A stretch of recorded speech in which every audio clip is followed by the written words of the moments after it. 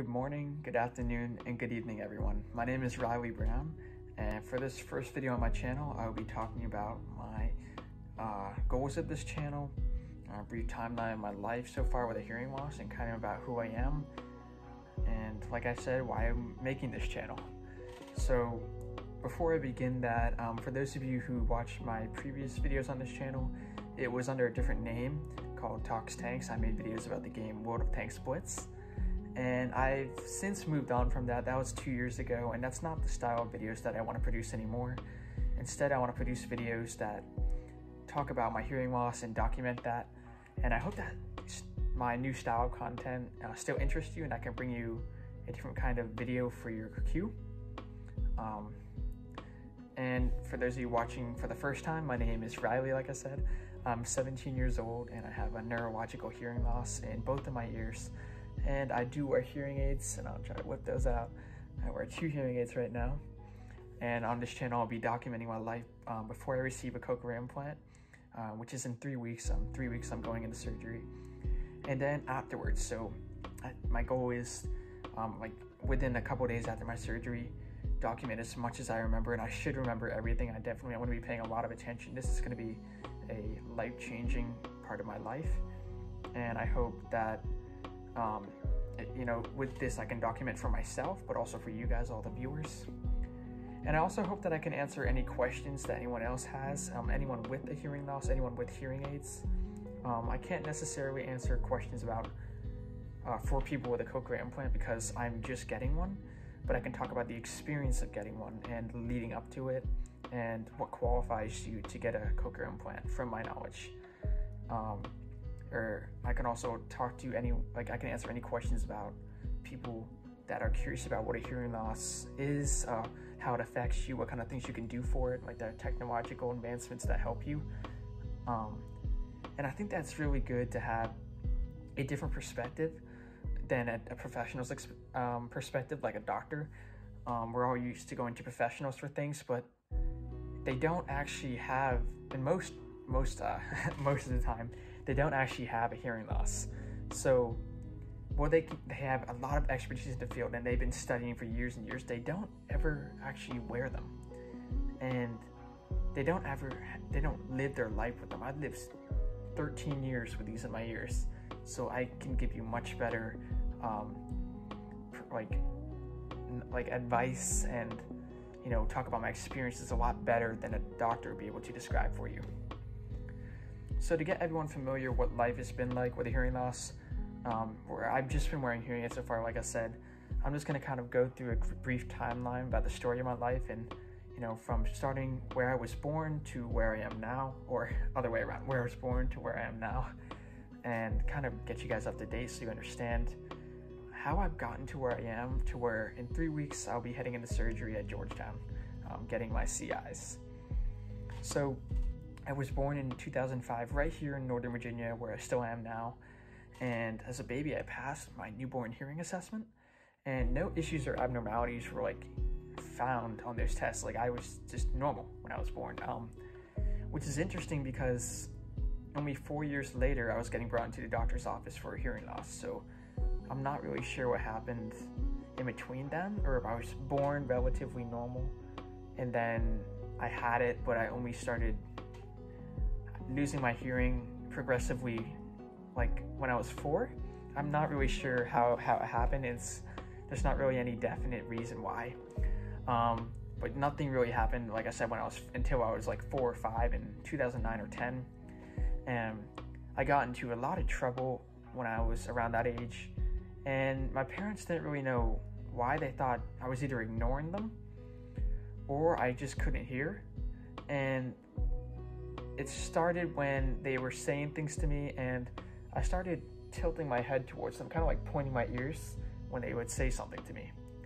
So at this time, when I was 4, I moved to Massachusetts, from Virginia to Massachusetts. I've since moved back to Virginia, so I'm back in Virginia now. But in Massachusetts, they brought me to Massachusetts Eye and Ear, which is a hospital in Boston that specializes in eye and ear treatment and stuff like that. And my parents had thought that I had swelling in my ears. So basically, swelling would like block sound from going in, so I need like tubes, and tubes would clear it up. But upon doctors doing like tests and stuff, they found out I actually had like a neurological hearing loss. And I was given my first pair of hearing aids, which were baby blue hearing aids. The brand was Phonak.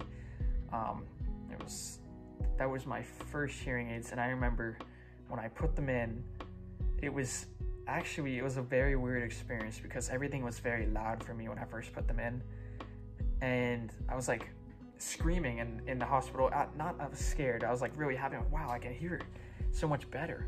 And the doctor's like, hey, you're like Batman, because I was like a superhero with my hearing aids.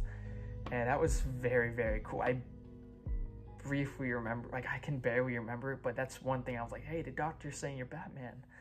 And in 2012, that was 3 years later, I was in second grade. I switched to a little bit larger. They were 10 hearing aids, and they were the same brand, Phonak. And nothing was really going on at this point. I was basically just switching through hearing aids as my life went on, because my ears, as you grow, your ears get bigger, so you need different kinds of hearing aids and stuff to help keep your hearing at a good level, or make sure you're still hearing as much as you need to hear. And in 2014 and 2015, I switched again to my current pair, which I have now, and that's a different brand. It's called Oticon, and these are like a dark brown. And so I've gone through three pairs of hearing aids so far in my life. And the coolest thing about these, definitely my favorite pair because they're water resistant, so I can do sports with them and not have to worry as much about them getting damaged. And they're Bluetooth, so I can listen to music through them. I don't have to get like the AirPods and stuff like that. That was it for switching hearing aids, and my hearing was stable until around 2015, 2016. I was going into middle school as a sixth grader, and my hearing tests were starting to go down at a little bit of a larger rate than my previous tests. Trends were starting to point to the possibility of eventually needing a cochlear implant somewhere down the line. And it was really like, it was only a possibility at that point. Like, it was just like my doctor was just bringing it up. She's like, maybe eventually you might need this if your hearing goes down more or it starts progressively getting worse. So I kind of just ignored it. It's like, I'll be fine. Maybe I'll just start flatlining. I'll go normal, like it'll stay at this level. I was probably at like 60% around that time. And it was still going down. And then the topic started getting brought up again in 2019 or 2020. So I was like a freshman in high school, not college. I was about to say college. My levels were at like kind of an all-time low, and that's kind of where they are now. And I was told I would likely get the cochlear implant before going into college. And this is when it hit me that my hearing was really fading. Currently, I only have 30% of my hearing left. So now I know I need the CI, especially in my junior year, which is last year. I'm a rising senior. I noticed I was missing a lot of things that my friends would say, or when I repeated things back, it would be completely different to what they would say. I'm a runner and I miss what my coach would say sometimes, getting the wrong workout. I also often would not know that I'd be missing things, so people would say things to me and I just wouldn't hear it at all, so I wouldn't know that I'm missing it. So if someone tried to talk to me about something that they talked about earlier, I might not know what it was. And it's not because I was ignoring them, I didn't know they were talking to me. I just couldn't hear.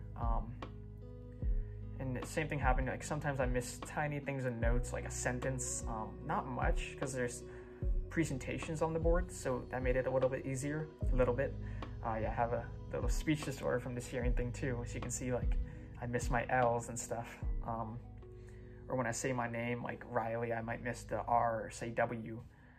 So as I was saying before, this has made it so I've kind of missed a lot of social events, or at least I think I have, during my life, but especially in high school. With the cochlear implant CI, that'll bring my hearing back to the 80% range, and my quality of life will go up exponentially. And that's something I really, really want. I mean, having close to a normal ability of hearing again, even if I have to lose my residual hearing, which I'll talk about in a future video. I want to get all these videos in before surgery. So then after I can focus on recovering and then talking about what it's like after. But I'll talk about like what the cochlear will do for me and how it works.